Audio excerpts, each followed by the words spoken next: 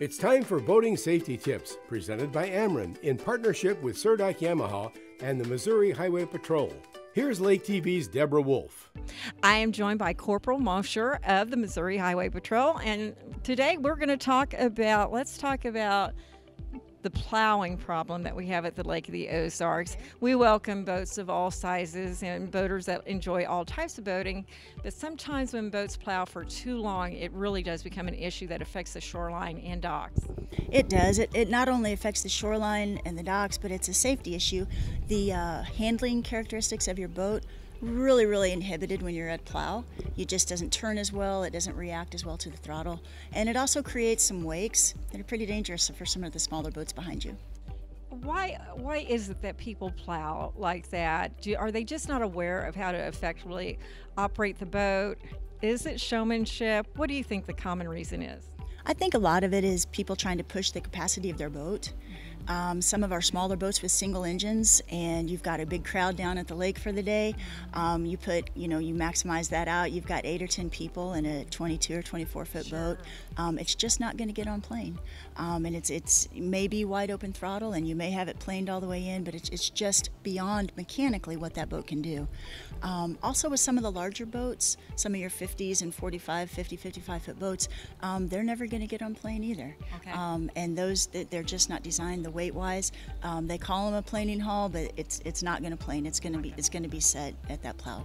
So what's the solution to that?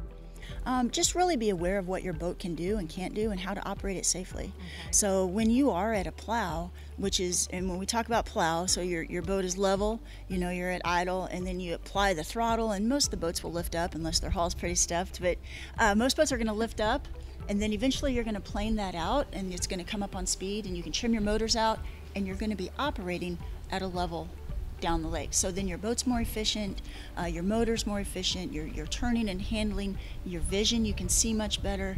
It's really how the boat was designed to be operated is up on plane. Right. Some people just don't get there, whether they're worried about applying too much throttle, whether the boat can't get there, whether there are a variety of reasons, or if it's so rough you don't want it up on plane. A lot of different reasons, but I think most of the time it's just people not really understanding what the benefits are of getting that boat up, not only for them as a boat operator, but for the property owners and for the other boats that are out on the lake trying to deal with those wakes. Now, there's one group of water lovers here that enjoys the lake that they actually very much enjoy big wakes, and you would prefer that they steer clear of them, and that's the PWC operators. No, those are designed to be ridden that way. I love personal watercraft operators. I love personal watercraft. I've had several, but they're really designed for that. Where we run into trouble is when they're too close to the boats and they're really not aware of all the boats that are around them. So like everything else, there's a time and a place when that activity is, it's encouraged, it's fun to watch, it's fun to do, but there's also a time and place when they're in a heavily congested area, or if you're too close. There are legal distances that you have to stay away from each boat. All personal watercraft have to stay 50 feet away from each other at all time, and all boats. So all boats, all personal watercraft, everybody. And if they're going to cross the wake of a boat and become airborne, they have to be 100 feet behind that boat.